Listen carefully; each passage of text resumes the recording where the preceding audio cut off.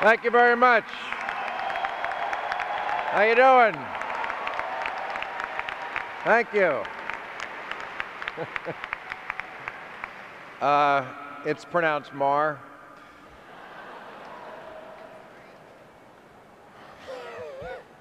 But I'm still really thrilled to be here. This is your first graduation. This is my first commencement speech, so I'm as excited as you are.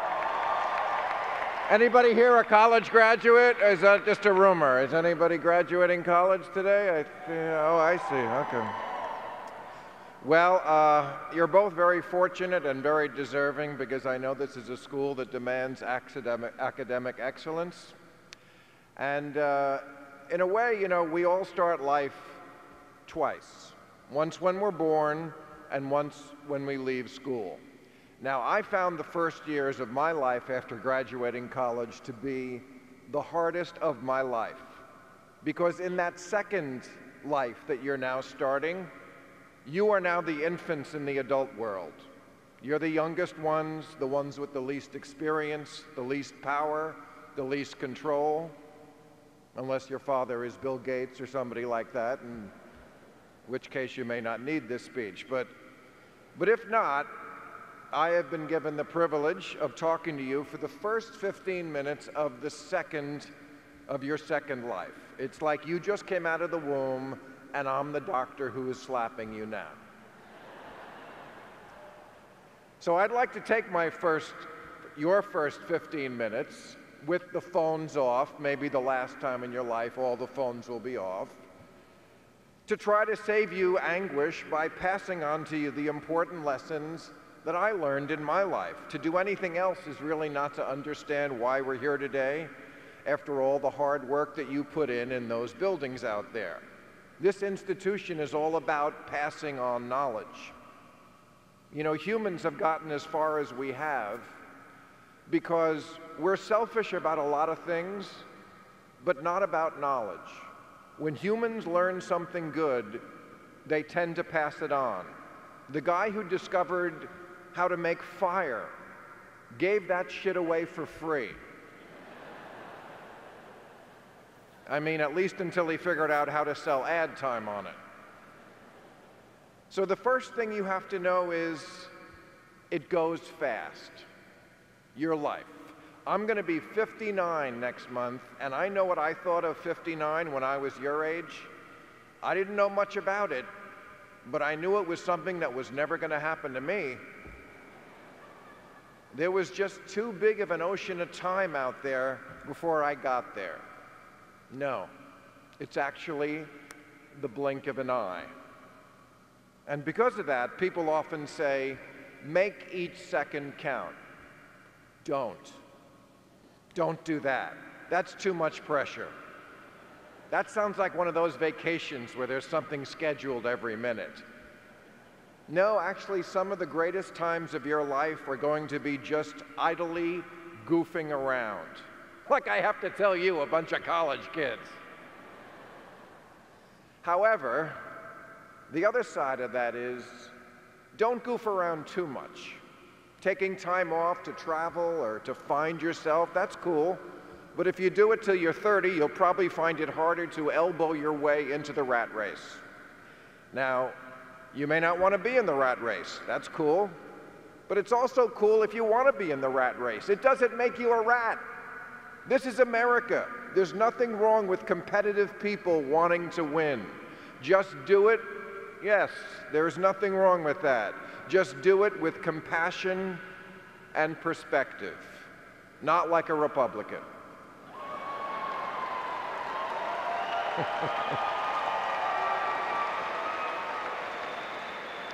I'm kidding, of course. Now, keeping perspective is maybe the most important way to stay sane throughout your life. And losing perspective is a great way to sabotage what otherwise could have been a really good life. Do you know that opinion polls this year in America were very bleak? People thought that this country and the world in general were going to hell in a handcart. They saw a passenger plane just disappear.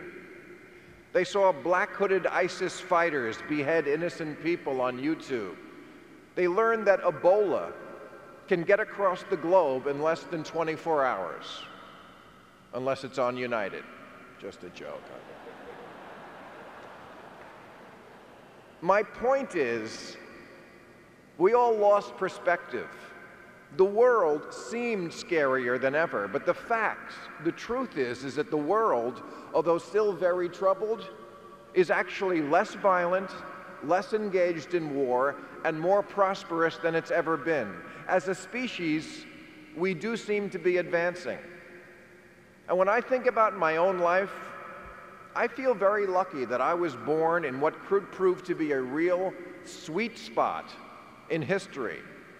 I was born after electricity, after antibiotics, and thank you, Jesus, especially after indoor toilets. I was born after those things, but I was born before climate change and environmental destruction could make life on Earth a living hell, which could happen in your lifetime. You know, I've had my fun with the planet, but you need it to be around and in good shape for another 50 years. So I hope all of you here today consider the environment to be paramount among the many challenges we face, because unless we solve that issue, there are no other issues.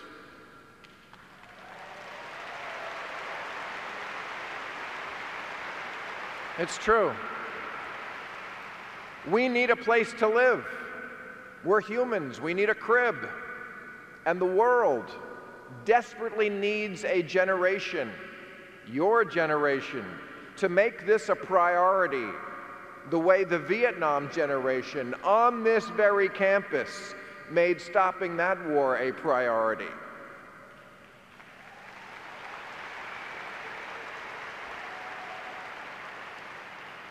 Now, some people would say, well, the Vietnam kids, they had skin in the game. They didn't want to get drafted. You have skin in the game. You don't want to get roasted. All over the world, we see the devastation that pollution is causing. Heat waves, oceans that are dying and rising, glaciers melting, species disappearing, droughts, wildfires, frankenstorms. This is an awful lot for Pat Robertson to blame on gay sex. We have no more time for dithering on this. Here's a lesson I learned. No politician is perfect, but in every election in your life, there will be one choice that is better than the others. Go out and vote for that one.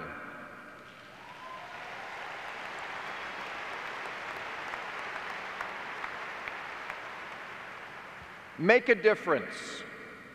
That's what you owe everyone who came before you and died so you could live free.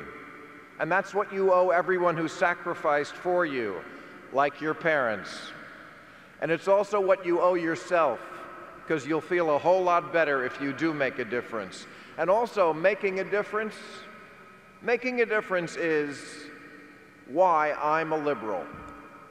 Now, you don't have to be a liberal, although, come on, it's Berkeley. I think I can speak freely here. I mean, I hope I can.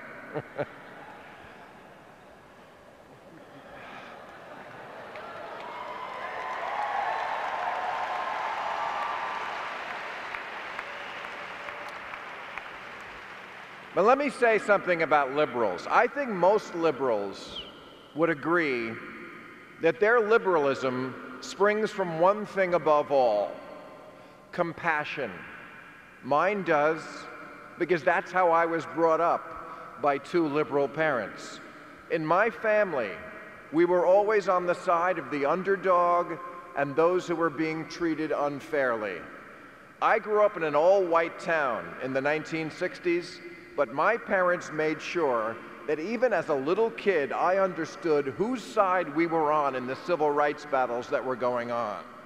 We were with Kennedy and against Southern governors who wanted to stop certain people from merely going to school. Now,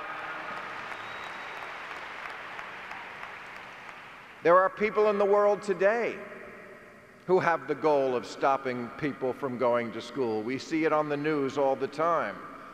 But what my parents taught me about Southern governors standing in doorways has stayed with me my whole life, no matter who was getting the shaft.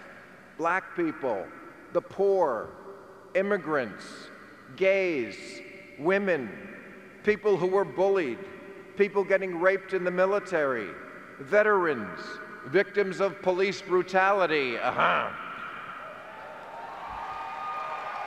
people getting poisoned by greedy corporations, you name it. In my house, the only thing we did not have tolerance for was intolerance.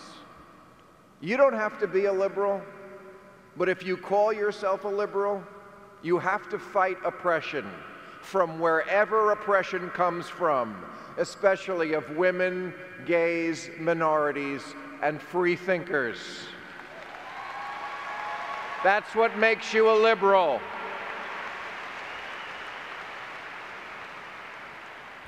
And that's the last thing I'm going to suggest to you. Be a free thinker.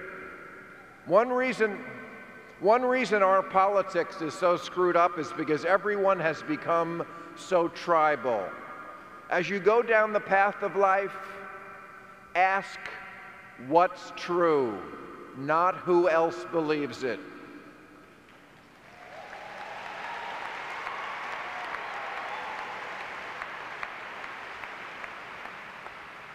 Be unique. Stay vigilant for busting yourself for falling into groupthink. You know, everything good and smart started out mocked by the mainstream.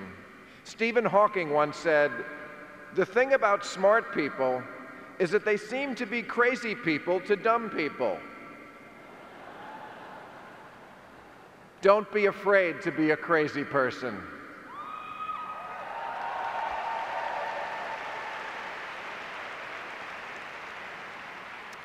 You know, I had a funny moment recently. I was sitting in a promo meeting in my office. You know, in television at the beginning of every new season, networks buy billboards and TV ads for their shows, and they put on the billboard some short, punchy advertising slogan like, "He's a robot, she's a lesbian," you know.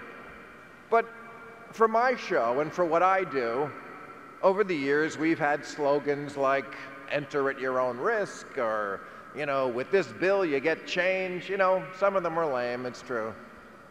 But this year the promo department was showing us the new slogans for the new season, and I could tell they were a little afraid to show me the last one. And I said, "Come on, let me see it. How bad could it be?" It was a picture of half my face, no smile, and it said, "He's not in it for the likes." I said, "I love it. It's so badass. It's the best one ever. It's exactly what I wanted to grow up to be." Don't be afraid to be a crazy person, and understand that the truth is not always popular.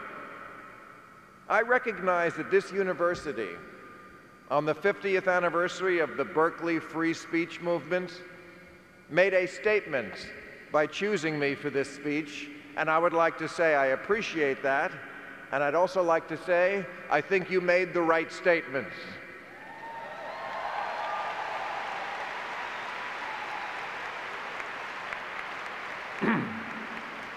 Never forget that we are lucky to live in a country that has a First Amendment, and liberals should want to own it the way conservatives own the Second. Thank you so much for having me. You're going to have great lives. Go out there and live them with joy and purpose. It was an honor to see you all. Thank you very much. Congratulations.